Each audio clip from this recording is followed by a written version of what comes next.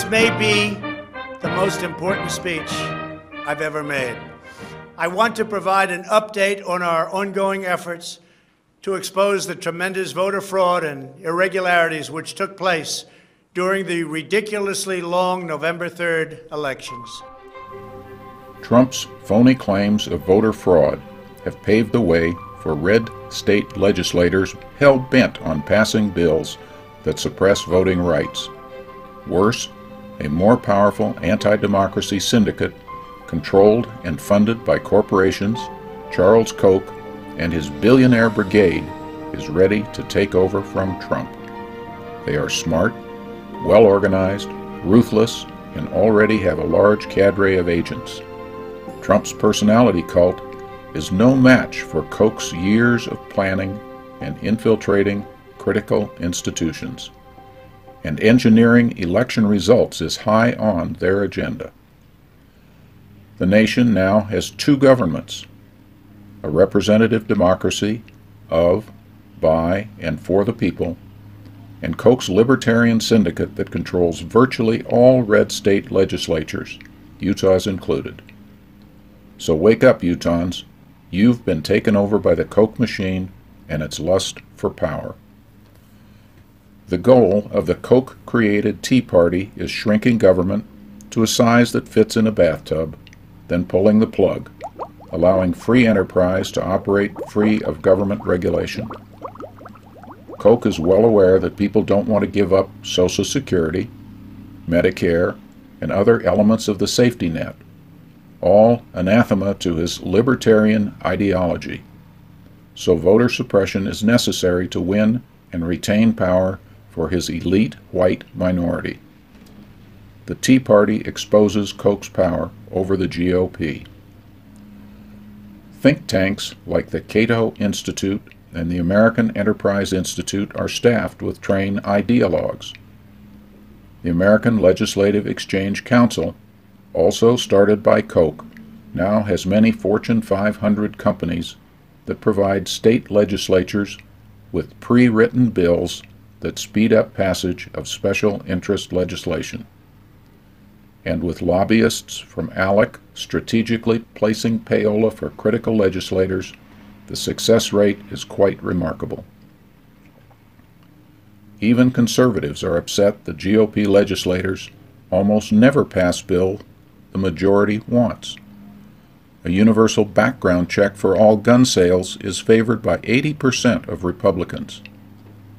But the NRA, also a member of ALEC, and the Cato Institute have succeeded in halting this common sense regulation.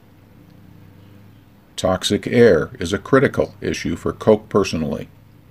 Oil is his source of wealth, and environmental regulations are the core of his anti-regulation obsession. Those who die from respiratory problems are of no concern. Koch's red states consistently underfund public education, and vouchers are the first step toward total privatization of public education.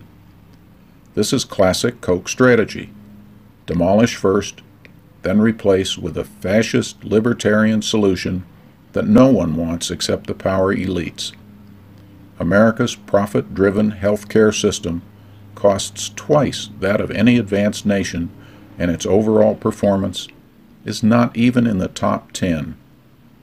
And, according to The Economist, the U.S. ranks 23rd among democratic nations for true democracy.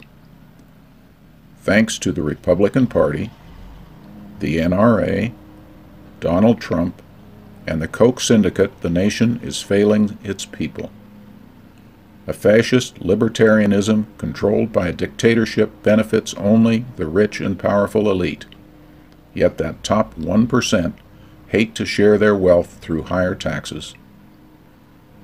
Trump stirred up white supremacists who fear minority empowerment, while the Koch brigade uses that fear as an excuse to micromanage elections by tightening voter qualifications.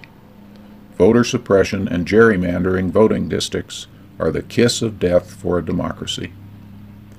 Americans want free and honest elections in which their vote actually counts. Any effort to suppress qualified voters is a seditious act. The Republican Party, Trump toadies and Koch's fascist libertarianism must be recognized as enemies of democracy.